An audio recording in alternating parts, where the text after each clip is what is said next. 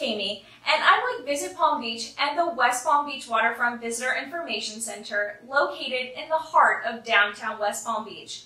And we have teamed up with Visit West Palm Beach to bring you a brand new video series called 561. It's a weekly update of fun things going on in West Palm Beach, including attractions, water sports, dining, and family-oriented stuff to do. So make sure to check back with us next Monday and follow us at #ILoveWPB and #561. I'm super excited, and I'll see you next week.